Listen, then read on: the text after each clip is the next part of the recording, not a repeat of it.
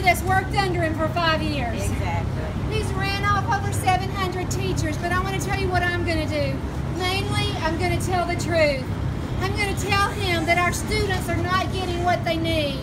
They're being tested and tested, and they're not comprehending it. And they have to keep testing it until they get above a certain score, or we've been taught, sorry, I still consider myself as a teacher, we've been taught how to smooth their scores up. I've actually had principals that have asked me, and he's told me I'm one of his best teachers, but please cheat. Please be sure they all get height and green. It's got to stop. There are teachers that I've talked to today that could not worship because they were home learning new material from that they haven't even seen yet, and they're supposed to be teaching it. I had a teacher here earlier today. She taught home ec. They've done away with home ec. So she's teaching science, math, green power. It was 5 different things. They just gave it to her. She's flying by the seat of her pants. Just like all the new teachers that are there, and it's not their fault. When you're new, you need a mentor. There's not hardly any mentors left.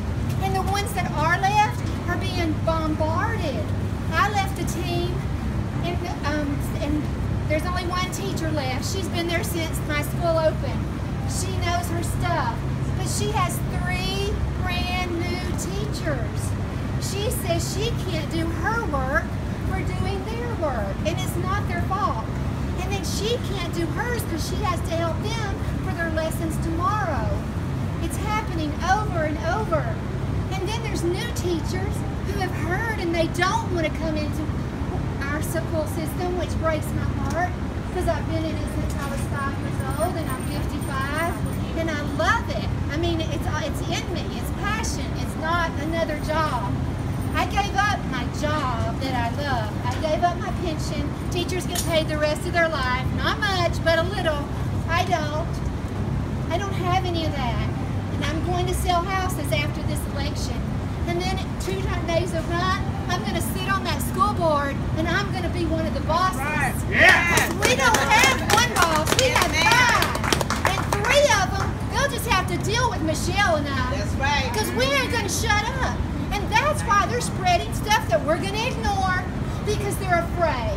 If you start making up stuff, you are fearful. Fearful. And I don't have fear. I don't have any fear because when you love something and you've given your life to it, you're going to protect it with everything you have. And what they're afraid of is the truth. And all I'm going to say ever is the truth. If they happen to say something that's the truth, I'll agree with it. And if they say something that benefits these beautiful children, I'll agree with it. But until they do, I know how to do this. God, please protect the children. Some of them aren't safe.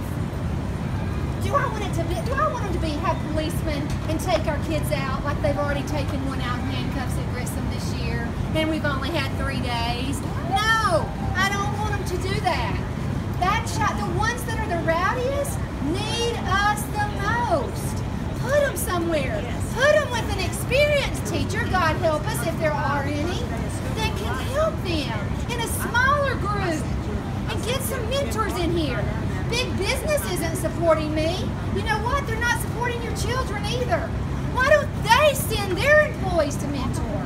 Why do they just hand out money, thousands and thousands of dollars, to people that'll nod their heads yes? Why don't they give them a day off with pay once a week and get in there and help the citizens and stakeholders of Huntsville City Schools? And if you work at any of those businesses, please tell them I said that and that I sent you. I'm about out of breath. The people that love me, I love them more. Win or lose, God told me to do this, and I've had a platform I would have never had. I actually believe I'm going to be sitting in that seat.